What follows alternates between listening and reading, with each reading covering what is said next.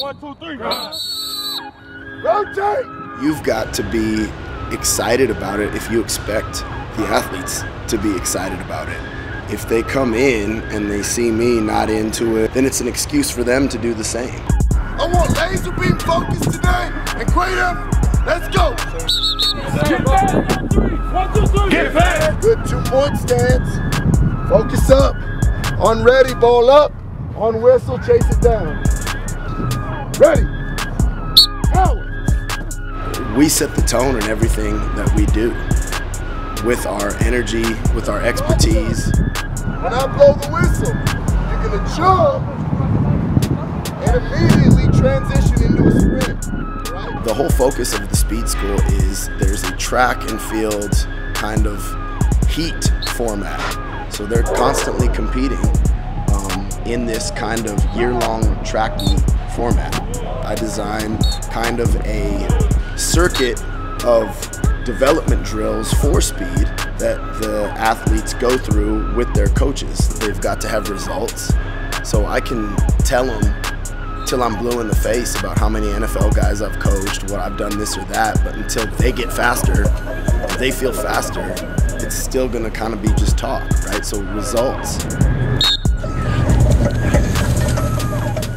The first kind of mandate Coach Kingsbury gave me was, I want you to make Dylan Cantrell faster.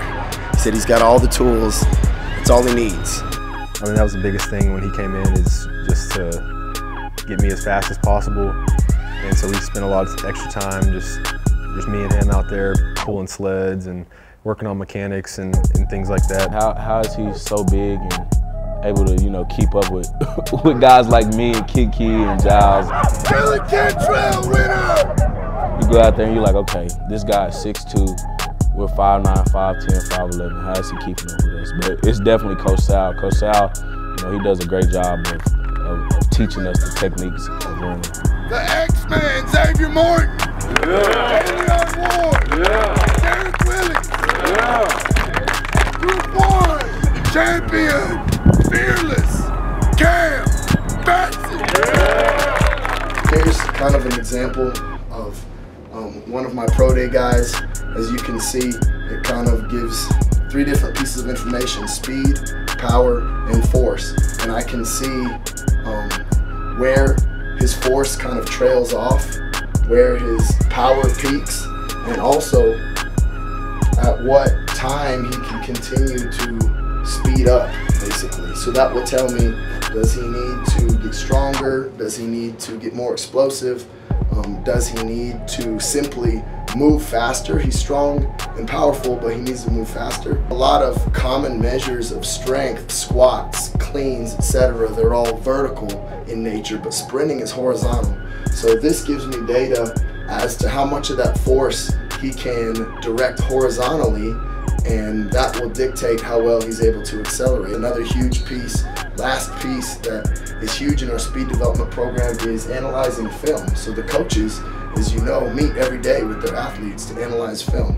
This is what you did good, this is what you did wrong. It would only make sense that we would do the same thing with movement, right? So here's a picture of Nick Shimonek sprinting and a session that I had with him, analyzing. You can see body angles and limb positions, and basically a session where we look at his technique and discuss ways to improve that. Just like you would on the football field, we do the same thing here with movement. Fastest man in Texas, baby, you see it.